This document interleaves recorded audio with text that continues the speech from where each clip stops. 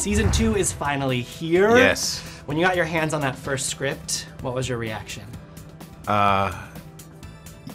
Was yes, finally. We love the show, and we particularly love the writing. We love to work with one another.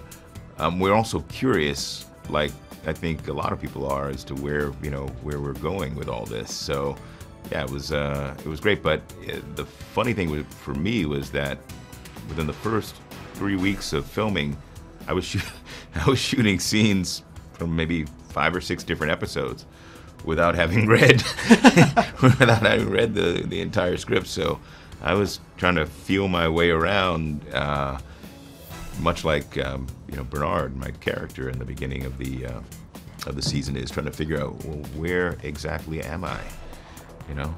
Well, where do we pick up with Bernard? Bernard is in a pretty vulnerable place. The world has been blown apart. Part of his head has been blown apart in that he shot himself toward the end of season 1. So he's not as clear of mind as he might want to be, considering that there's chaos all around. So he's asking himself, where am I in all this? Where is this going? Where is this going, and how do I get there? He's got questions, but no answers. I think, like our audience will have at the beginning of the season. So Bernard's right there with you. What was your #1 leftover question from season 1?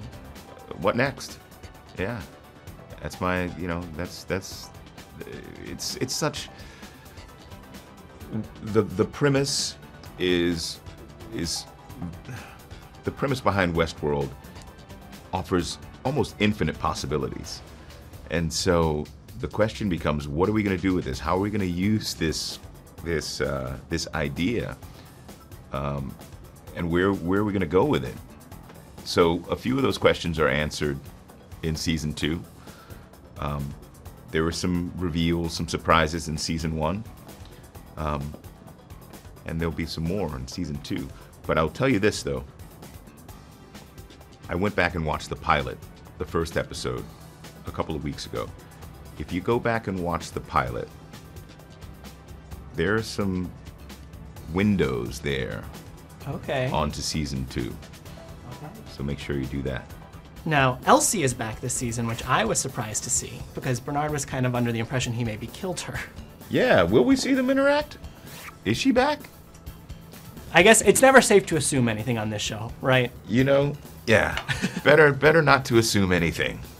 Well, in line with assumptions, it seems like Ford is gone for good. How does that impact Bernard? Ford took a bullet, and Bernard's got a robot brain. Ford's human brain didn't survive that. So for Bernard, that means a new type of freedom, a new type of responsibility. But it's obviously something that he's got to take on board, because Ford was his creator, and so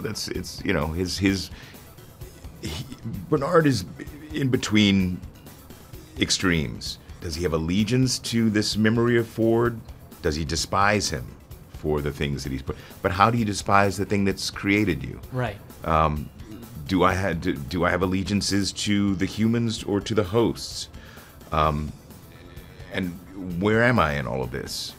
And then that's all kind of compounded by the fact that, things aren't really working inside his robot brain as he might want them to work. So, yeah, there's a lot for him to figure out, and his capacity to figure those things out is diminished.